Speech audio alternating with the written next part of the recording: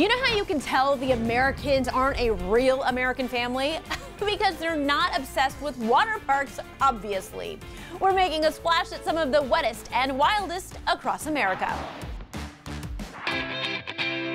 If you're looking to have some fun in the summer sun, then swirl, splash, and shout your way into these water parks. It really is a lot of fun. First up, Noah's Ark Water Park in Wisconsin. When you come to Wisconsin, you've got to go to the Dell.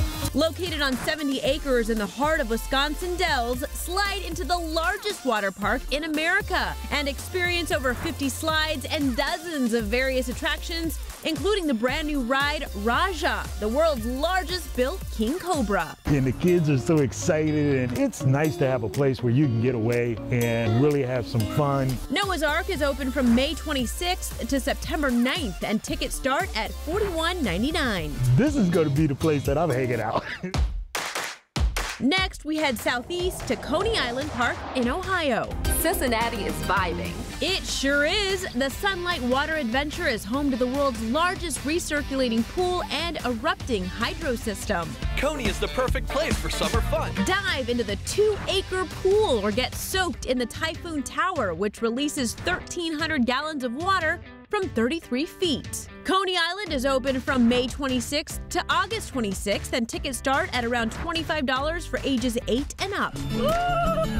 Oh yeah!